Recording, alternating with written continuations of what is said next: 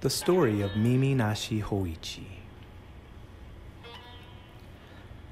Some centuries ago, there lived at Akama Shrine a blind man named Hoichi. As a professional biwa hoshi, he became famous by his recitations of the Battle of Dan no Ura. At the outset of his career, he was very poor, but he found a good friend, the priest of the Amidaji, who gave him a room in the temple building. One summer night, the priest was out performing a Buddhist service at the house of a dead parishioner, and Hoichi was cooling himself on the veranda, waiting for the priest's return. Midnight passed, and he heard somebody advance to the veranda and halt in front of him.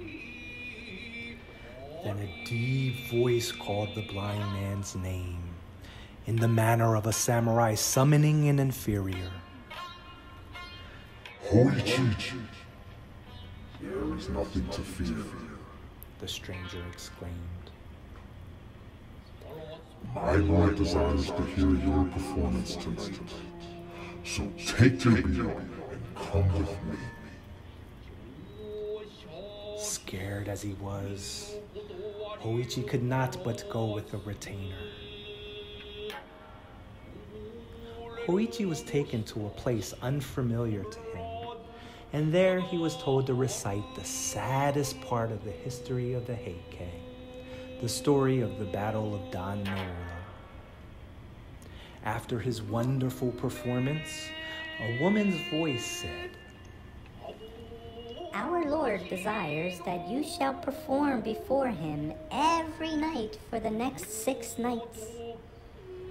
Come here at the same hour tomorrow night." It was almost dawn when Hoichi returned, but his absence from the temple had not been observed. In the middle of the following night, Hoichi went out with the same samurai, but this time his absence was discovered and made known to the priest. The priest, suspecting something wrong, instructed the men servants of the temple to keep watch upon Hoichi's movements. On the very next night, Hoichi was seen to leave the temple, and the servants followed after him. But it was a rainy night and very dark, so they soon lost sight of him.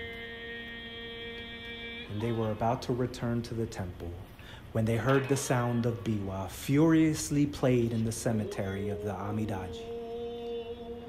The men hastened to the cemetery, and there they discovered Hoichi sitting alone before the memorial tomb of Antoku Tenno, chanting the chant of the Battle of Dan no Ura.